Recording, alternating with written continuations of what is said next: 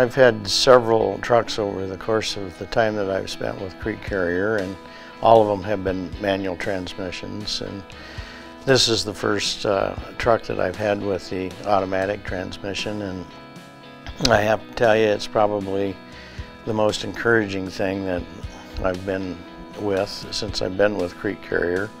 It's so easy to drive. You don't have the issues of being at a stoplight and having to go through the gears. It's just a matter of pressing on the accelerator pedal and you're off and going. And there is all kinds of power in regards to being able to climb the steep grades, and plenty of torque to be able to get up those steep grades as well. There's no reservations in regards to the fact that the power is not there or the torque's not there to climb those grades. We have a hill that we climb going up into South Dakota, which is by Myrtle, South Dakota, and it's called the Myrtle Hill. That's our nickname for it. And with the manual transmission, as far as speed is concerned, I would bog down to maybe 25 miles per hour, 30, somewhere right in there, climbing that hill. I can climb that hill at ease at 40 mile an hour now, and that's fully loaded.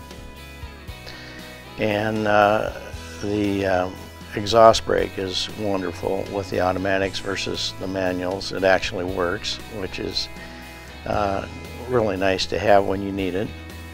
And one of the big benefits that I had switching from the manual to the automatic was the fact that I was starting to have issues with my left knee from clutching, and it was starting to cause problems in my lower back on that side. And after switching to the automatic transmission, all of that went away. And for the old drivers that's been out there that are negative and say that they won't try the automatic transmissions, I would definitely encourage them to go ahead and at least experience it, because I think they'll be pleasantly surprised how much the quality of their life will improve because of the fact that they're not having to shift. The automatics of yesteryear are a lot different than the automatics of today.